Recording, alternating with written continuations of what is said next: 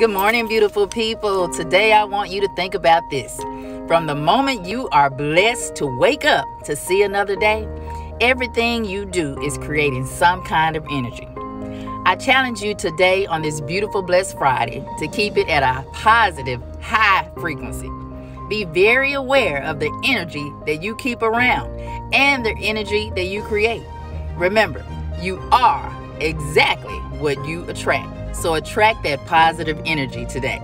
Keep smiling, be blessed, be a blessing to others, be the best you, do something to grow yourself, and remember, every day is not going to be perfect, but it can be positive on purpose. You have the power to find the positive in every day. So find your positive in this new Blessed Friday that we have been blessed with. Bye-bye now.